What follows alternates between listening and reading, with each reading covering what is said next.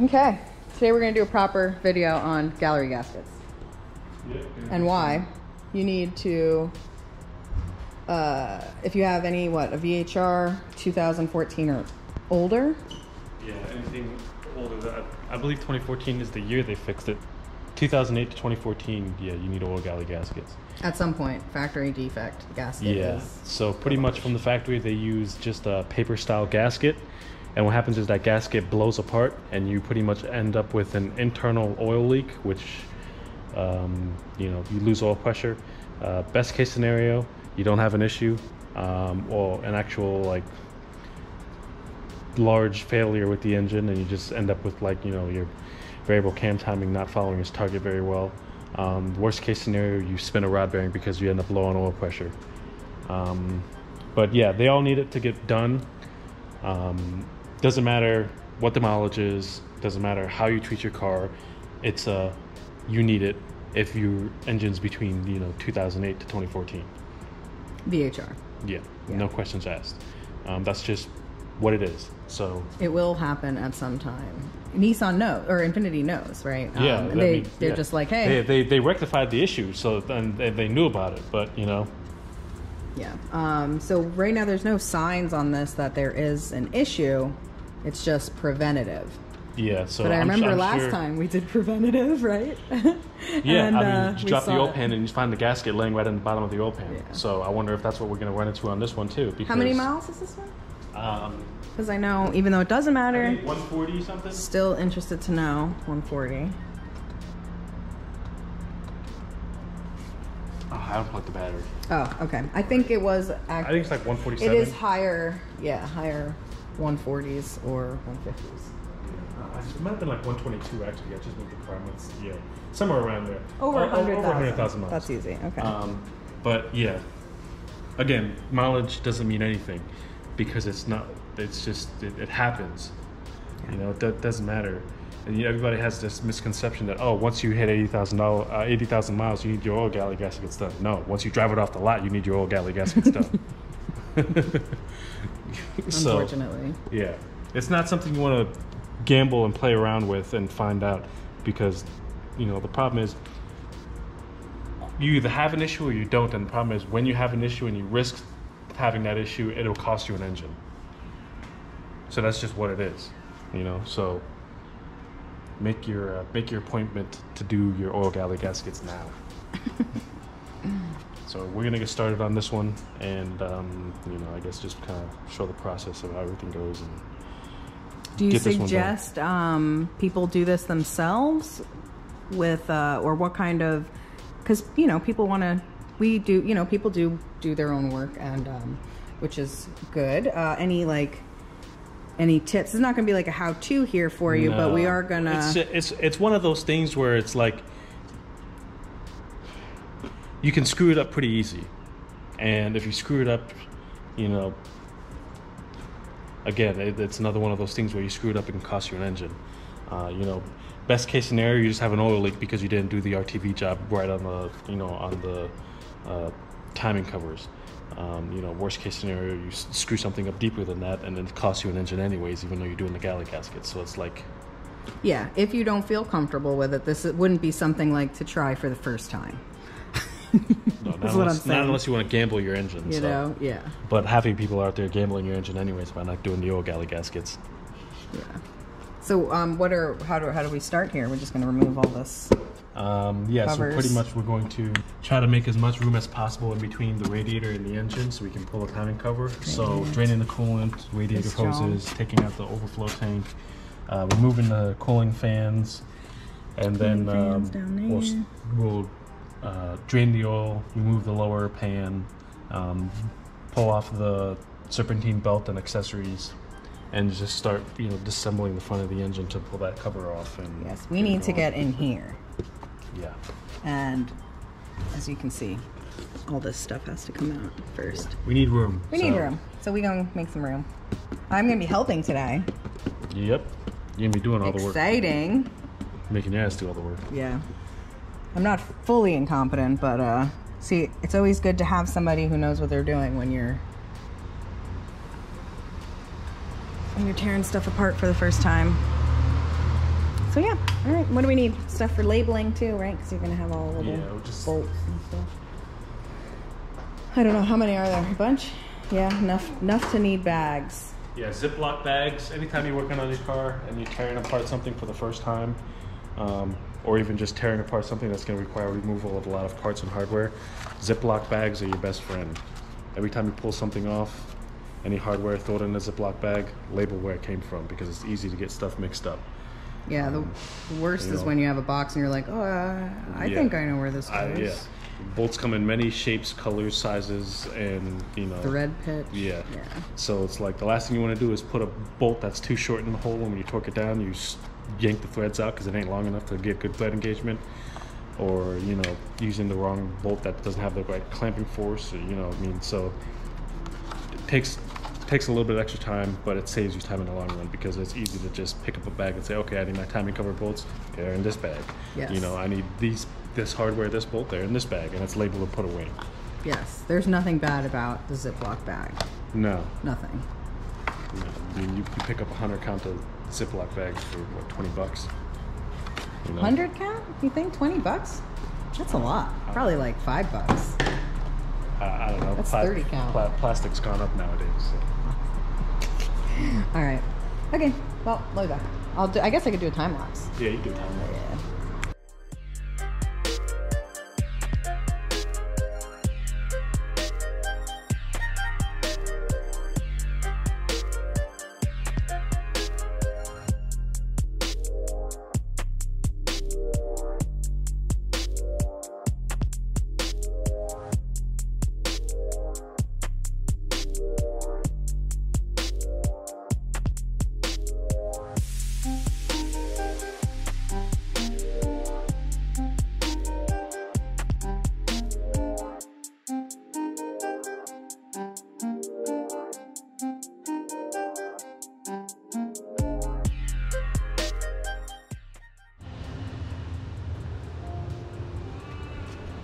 Okay, so now what's next on mine? Drain the fluids. Oh yeah, I have a hard time.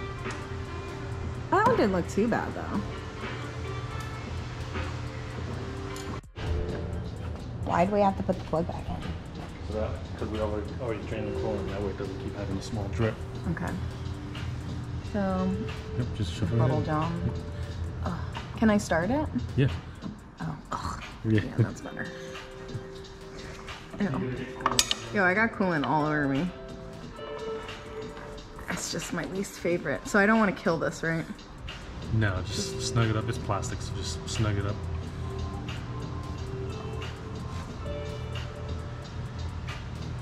Is it snug? Feel it. Tester. I did good. It's snugging. Yeah. Edgar's gonna kill me today. This is supposed to help him be faster, and he's explaining everything to me, so it's not. Alright, so we'll drain this.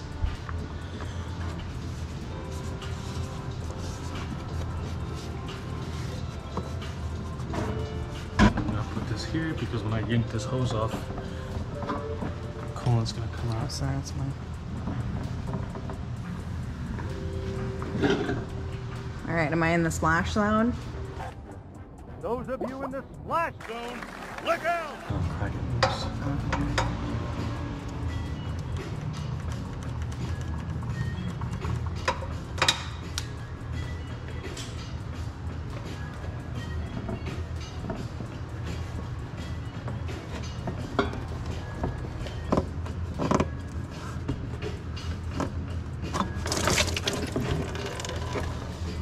Thanks for not making me do that one.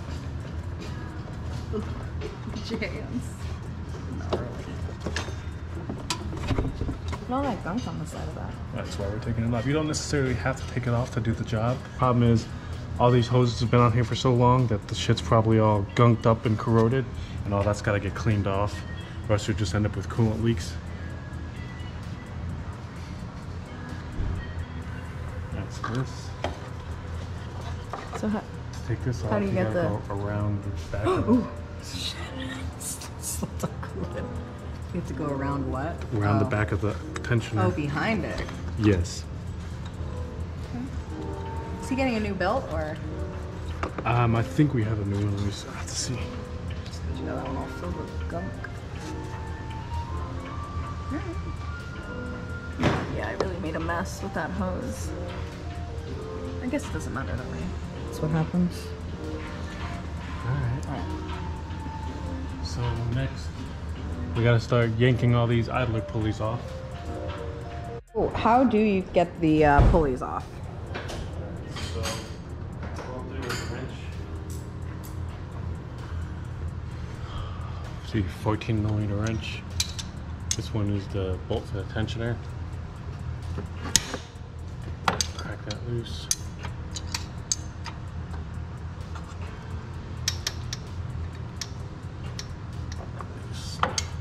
And I get my bit out of there from my belt tool. Let's see.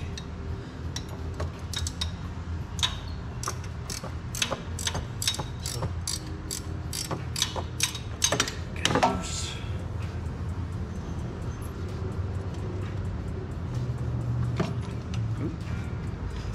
Flash. Flashlights. So all the pulleys have to come off, obviously. Well, the bottom one too? No. That crank pulley, yes. Oh, sorry, that was me. I'm in your way. Why? Because you have to get the cover off, right? Yeah. That's right. It's been a while since you've done one of these jobs. I forgot. So there's that bracket's got to come off for the alternator. Was that a 12? Yep. Ooh, I'm getting good at eyes. What did you say to me the other day? You were like, it's always 12.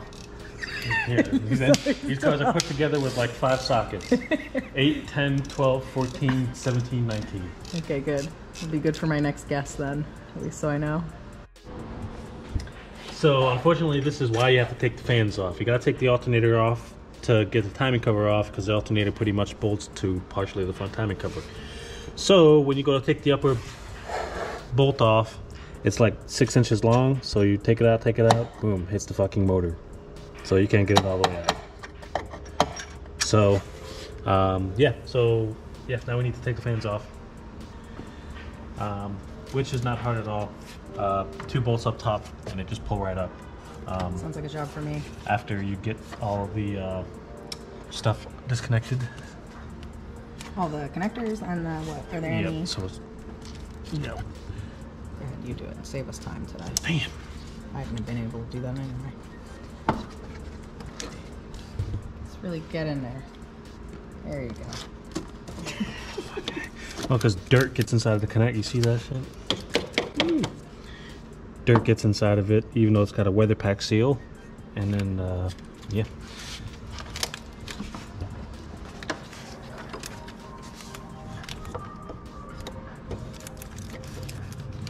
Are you taking the clips off of it?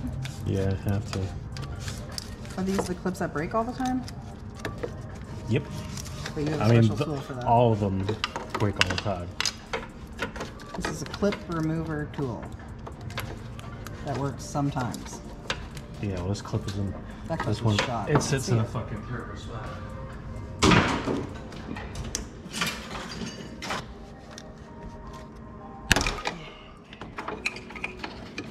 Yeah, so that's off. Oh, that's busted. That clip's already, but yeah, busted.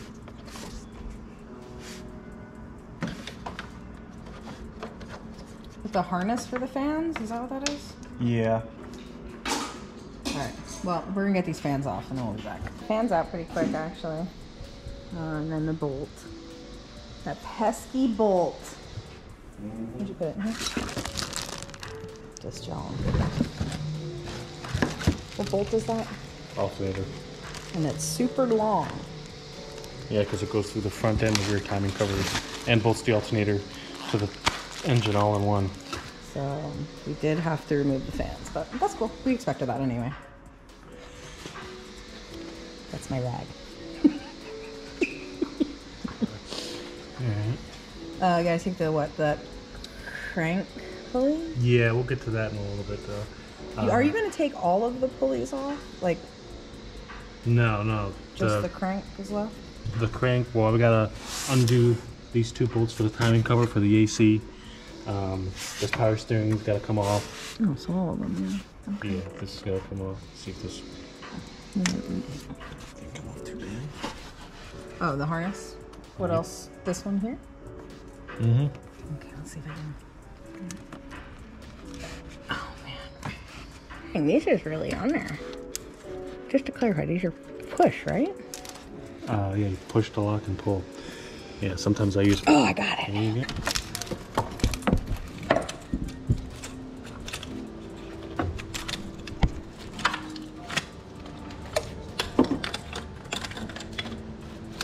These two's gotta come off. The ground. This thing. Okay. So crack it loose, right? This one. Yep. I'll do this.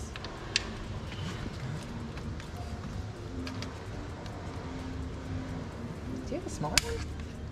Can I just do them by hand? Yeah.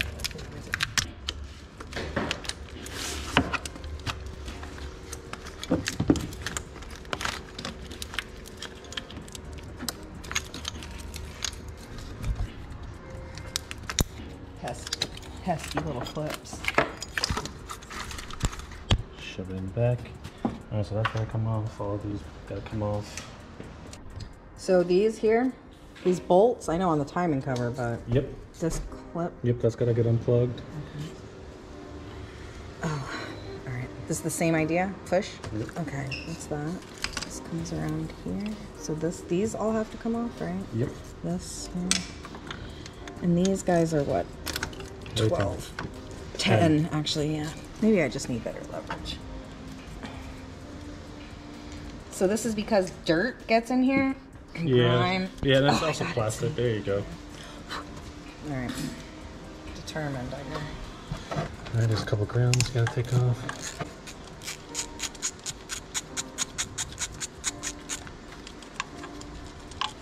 All right, but I'm just trying to figure out how this comes up. But we can't, right? Like, how are you gonna move this part? All right, so yeah. So what I would do is I'm gonna clip off. Undo that clip.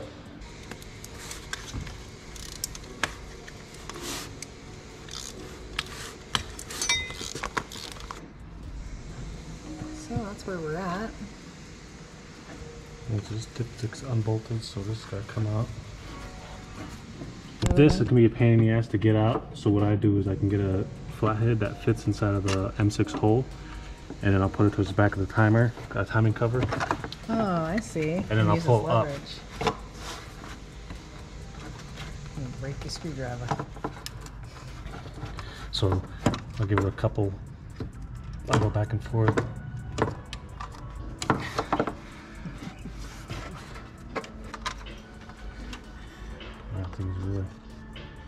This one's really fighting me. Did we get everything off of it? Yeah, it's just 2 bolts.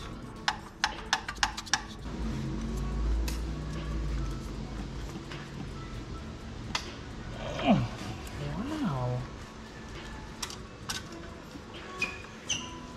I mean, I see it. Is there a bolt underneath it? No. It's just sitting in a... Yeah, it just slides in. You think it got all, like, rusted? I'm sure it's got corrosion and shit.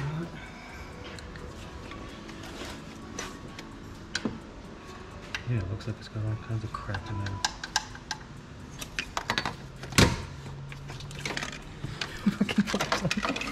Anyone makes a flashlight that would be perfect for jobs like this, please comment it. Because every flashlight Edgar has sucks. And he's got like a million different ones. Okay, these are all flashlights. The only good one is this Joan up here. This is the best. Flashlight. So what are you doing now? You gonna take the cover off? No, you gotta take the power steering pump off. Oh, that's right.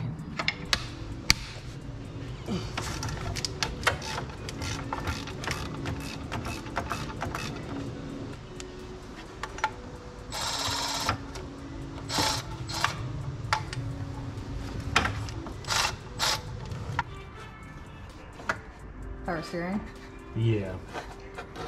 You gonna just move it or? Just kind of push it out the way and let it hang, just because I don't want to drain. I was gonna say. All the fluid and make a mess.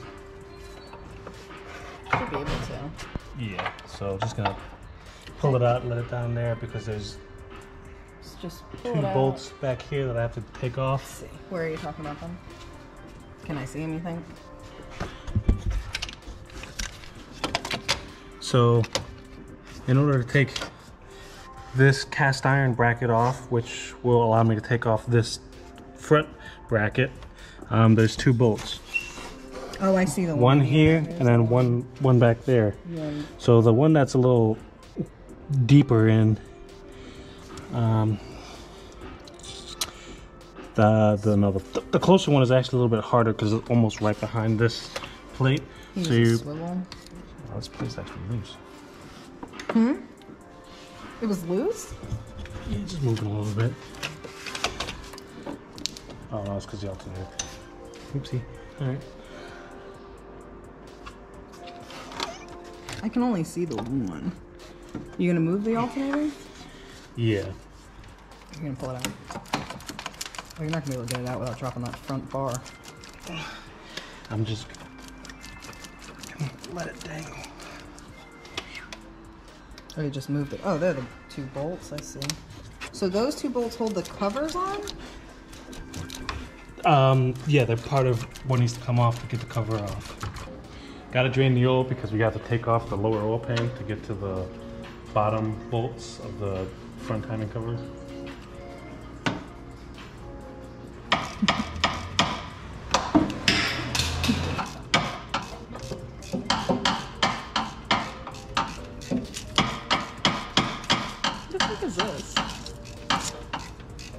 Dog is snapping on this thing. Don't get the bee, Bubba. You're gonna get bit. No.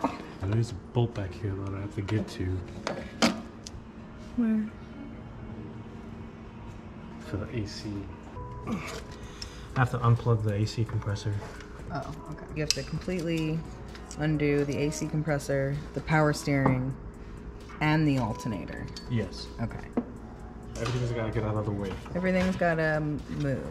Muévete for this top cover to come off.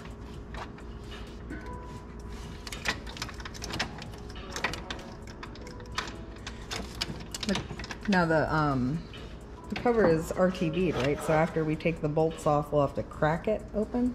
Okay, so we're taking the oil pan down now. It looks like this oil pan may have been off before. What? It looks like this oil pan may have been taken off before. Go ahead and take that. Well, Andy's here, so he actually technically I gave him a ride here. Edgar took it off when I wasn't filming because that's what he do. But how does it look? Can we see that at least? Well, we've got no gasket at the bottom of the pan, which that's is good. Yeah? Alright. No material, so that's a good side. Good. All Earl. All Earl. Good. Oh, that's good.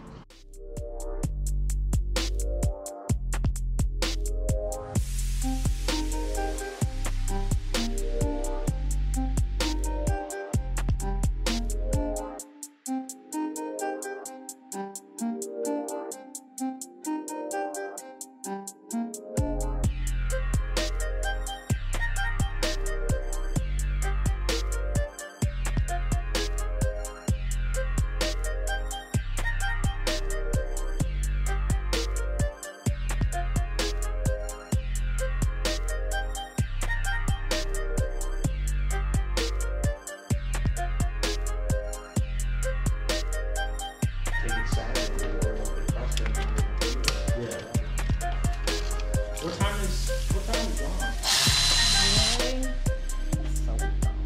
Elena and John are there. Is that what this is? Yeah. This one doesn't look like a W. Yep. So you move this, why? So we can get to the torque converter bolt, so we can lock down the torque converter and get the harmonic balancer bolt off. Or else you'd just be spinning the engine and cranking it over without actually removing a bolt. Okay. Oh, okay. Alright, cool. Then I can just have a good slice of you. Love me by. Tastes great, less filling. Hey. What did she say when you said that? His wife is so used to him. I feel like she was just like, love you, bye. Yeah. That's funny. How far down you gotta go with this? You gotta get the back cover off too? No. Oh. You'll see it in just a sec. There she be. Doesn't look like anything's poking out. Oh, it's not even leaking. Something else. No, have a good one. You too, see you, Dan. Can I pull this off? Yeah. Driving me nuts.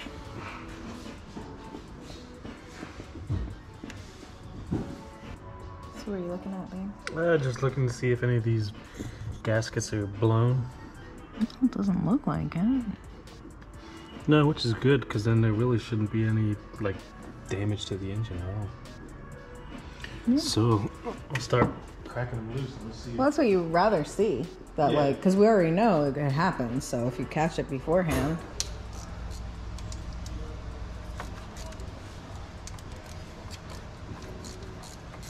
That one was starting to come loose. The bottom. Yeah. Oh, that one was really loose. Oh wait, hold on. Which one? There's one all the way in the corner. In the corner. Oh yeah. No. Yeah, most of them aren't bad. That one's a little loose. I mean, yeah, most of them were. We had a couple loose ones, you know. The thing with this hardware is it really should be like Loctited down, because you know, being that it's a Phillips drive, you can't really get a whole lot of torque when it comes to wrenching it down on it. So, yeah. That's 180 out. So now what are you doing? Right now, I'm putting the engine at top dead center. That way, when I take the timing chain off. Yeah. So there's a dot here and a dot here that would normally line up with the colored timing chain link, but the timing chain is, you know, out of rotation in regards to the tooth. But it also lines up with this nick right here on the bottom of the cover. There. Okay, I see that. So you have to line Those up, and then there's also a mark. bottom end.